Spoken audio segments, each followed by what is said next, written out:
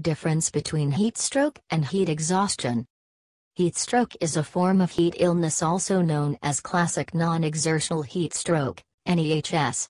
It commonly occurs in infants, elderly people and chronically ill individuals. It is characterized by elevated body temperature above 41 degrees Celsius, lack of sweating and altered sensory perceptions.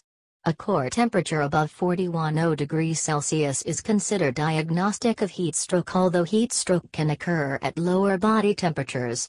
In addition to this classic triad, various neurological features such as irritability, irrational behavior, hallucinations, delusions, cranial nerve palsies, and cerebellar dysfunction are associated with heat stroke. Heat stroke commonly occurs after sustained episodes of elevated ambient temperature.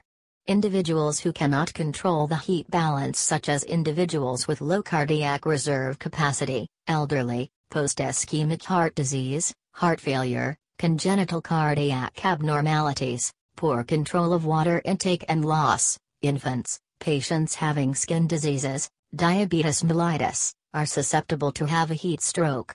Muscle degeneration, rhabdomyolysis, resulting in hyperkalemia, hypocalcemia and hyperphosphatemia, acute liver damage resulting in clotting disorders and hypoglycemia, acute renal failure and pulmonary edema.